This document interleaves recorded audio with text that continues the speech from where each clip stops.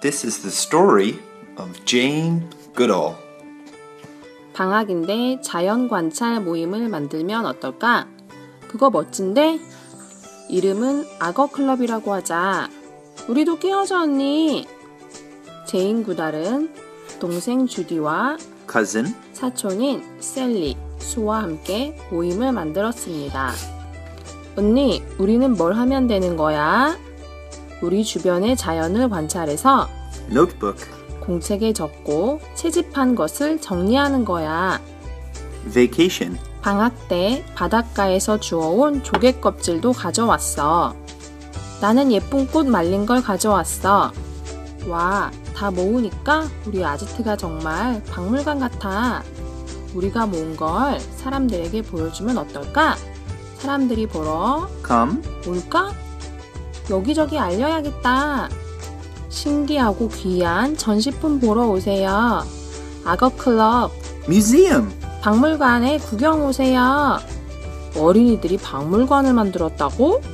네, 저희가 만들었어요. 꼭 오세요. 어린이들이 만든 거라고는 믿을 수 없을 정도로 훌륭한 전시회구나. 저희는 Animal 동물을 사랑합니다. 늙어서 일을 못하는 말을 죽인다고 해요. 기금을 마련해서 그 말을 돕고 싶어요. 그럼 나도 도우마. 제인 구달과 친구들은 전시회에 온 사람들에게 기부금을 받아서 늙은 말을 도왔습니다. 우리 힘으로 죽을 뻔한 Horse 말을 살릴 수 있어서 정말 다행이야. Grass 풀을 먹으며 자유롭게 거니는 말을 보며 보람을 느껴. The end. Let's learn the words from the story.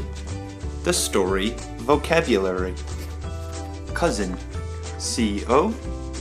C-O-U-S-I-N Cousin Cousin 사촌, My cousins are kind. 내 사촌들은 친절하다. Notebook N-O-T-E-B-O-O-K Notebook Notebook 공책, Do you have a new notebook? 너는 새 공책이 있니? I'll write about animals in the notebook. 나는 공책에 동물에 대해서 쓸 거야. Vacation V-A-C-A-T-I-O-N Vacation Vacation 방학, I like summer vacation. 나는 여름방학이 좋다. 겨울방학은 Winter vacation 이에요. Come C-O-M-E Come Come 오다, Can you come here? 여기로 올 수 있니? Museum M-U-S-E-U-M Museum Museum 박물관, Where is the museum? 박물관이 어디에 있니? Let's make a museum. 박물관을 만들자. Animal A-N-I-M-A-L Animal Animal 동물, Kevin loves animals. 케빈은 동물을 정말 좋아한다. Horse H-O-R-S-E Horse Horse 말, What do horses eat? 말은 무엇을 먹니? Grass G-R-A-S-S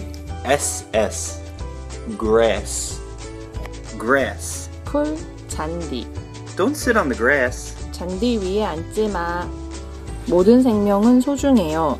40년이 넘는 기간 동안 침팬지와 함께 생활하며 침팬지가 고기를 좋아하고 도구를 사용한다는 사실 등을 밝혀내 세상을 깜짝 놀라게 한 영국의 동물학자이자 환경운동가입니다.